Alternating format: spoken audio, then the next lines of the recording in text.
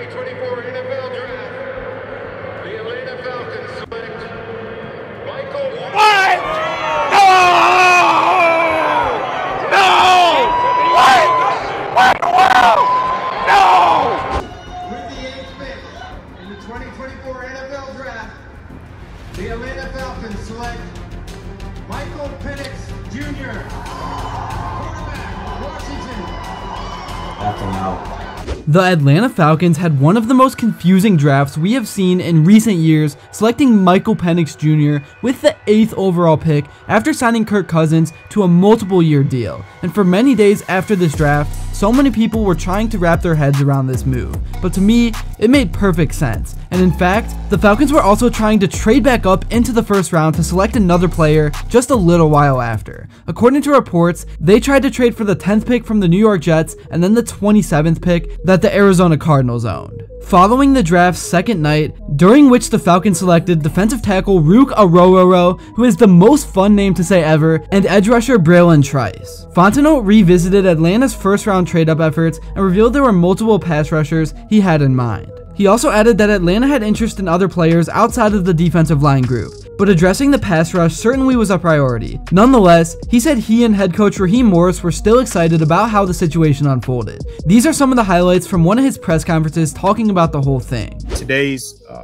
surplus is tomorrow's necessity, and so you can never feel like you have enough in any area. You always want to take really good players and continue to build your experience. And yeah, you've been without that. You've been without a quarterback. You know how critical that is. And then you were able to be here in Atlanta with the beginning with Matt. And I heard you say at one point how you knew right away, as soon as Matt got in the building, you could see certain things, the way he talked, the way he carried himself, that, okay, we got one here. So basically, Fontenote was saying that even with Kirk Cousins, you can never have enough of something, and you can never feel like you're secure at a certain position. Okay. I think the argument can be made both ways, because for a lot of people, it's like, why would you go out and sign a QB of Kirk Cousins' caliber to that deal and not spend draft picks putting weapons around him? But on the other hand, if you look towards the future, or if Kirk somehow got injured because he is coming off a serious injury, you have a guy behind him that is ready to go and can also sit on the sideline and be mentored by Kirk. And then similar to the Packers situation when they drafted Jordan Love with Aaron Rodgers still on the team, we saw how that ended up working out, with Love learning the game behind him, and then when it was time to step up, he was ready for the moment, and now the Packers have a super bright future. And one thing that I feel like so many people are completely forgetting about is how good Michael Penix Jr. actually is. He led Washington to the national championship, and he was taking a beating, but still gave his all in that game. 5 wide receivers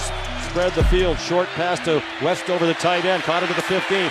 Nice move. Looking to his right, throws deep down the field. Odunze's open again, catches it at the Michigan 40. In his 2023 season at Washington, Penix threw for 4,903 yards with a 36-11 touchdown to interception ratio. This was the best season of his collegiate career by far, and honestly, if you look from his first season to his last in college, he improved almost every single year outside of the ones that he was injured in. It's completely understandable why quarterback was the highest priority for the organization this offseason. After all, no position has a greater impact in all of sports. However, the Falcons' pursuit of Kirk Cousins and subsequent decision to draft Michael Penix Jr. has left the Falcons without a proven top-tier pass rusher. That's not an issue that necessarily dooms the Falcons this fall. I'd much rather have a question mark at pass rush than quarterback, but it does mean Atlanta will once again need players to step up. The team's 42 sacks in 2023 were the most produced by a Falcons defense since the 2004 season, which should be viewed as a positive. However, 3 key pieces from last year are gone: Ryan Nielsen, Calais Campbell, and Bud Dupree, 2 of which combined for 13 sacks. Alright, so during minicamps, the Falcons participated in 11-on-11 walkthroughs before moving into special teams work and practicing onside kicks. It was a slow and abbreviated day, one that leads into a family day Wednesday before players officially break for 6 weeks prior to the start of training camp. For what seems like the first time in full team installs during open viewing portions for the media, 3rd round rookie edge rusher Bralen Trice worked with the Falcons' second team defense. He spent much of the spring working with the 3rd and 4th teams. Atlanta's defensive ends consisted of James Smith-Williams and Zach Harrison, while its edge featured Trice, Lorenzo Carter, and Arnold Ebiketie. At defensive tackle, Taquan Graham, Eddie Goldman, Ruke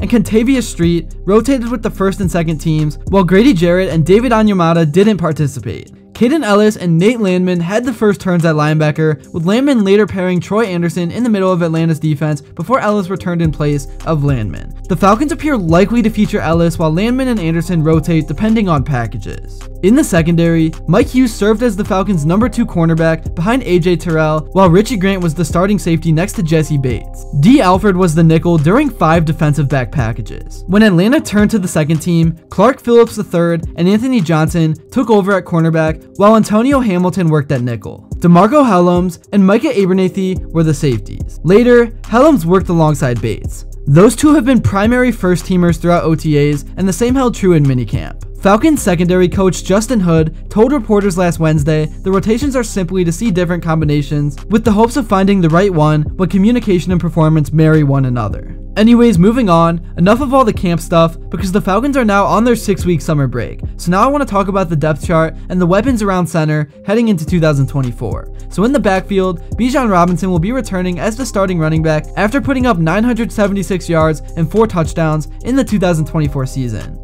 And behind him will be Tyler Algier, who had 683 yards and also 4 touchdowns. And Atlanta's offensive line made significant strides over the past 3 years under Ledford's guide. And the New York Giants requested to speak with him for their offensive line vacancy this spring. As for the receiving core, this is an unproven group with a ton of potential. But now with what is most likely in most people's eyes a top 10 QB in the league throwing them the ball, I expect everyone's production to improve. Drake London will be the leader of this group, and last season he put up 905 yards with 2 touchdowns and an average of 13 yards per catch. Behind him will be Darnell Mooney, who was brought in from Chicago. He put up 414 yards and 1 touchdown with the Bears. And then Rondale Moore will be the 3rd receiver of this group, and he put up just over 350 yards with a touchdown. So there's a lot of improvement that needs to be made with this unit, and even Kyle Pitts over at tight end is looking to finally boost his career. Looking at the Falcons' 2024 schedule, to me, it's not that bad at all. I easily think this team could be looking at a 9 or 10 win season with the chance to get into the playoffs, but the most important thing for them to do is to continue to make strides in their rebuild. I think we are all going to get a lot of clarity this season on why Atlanta picked Michael Penix Jr. in the draft, because it's going to be nice having 2 QBs that are both starter caliber. They can do so many things, and again, just knowing that you have another guy waiting if Kirk Cousins goes down is a good feeling. That's all I have to say for this video. Thank you all so much if you made it to this point, and if you enjoyed and haven't yet, please make sure to drop a like and subscribe because your support truly does mean the world. And also, follow me on Instagram because I'm starting to post cool sports content on there every single day. And until next time, I will see you all later.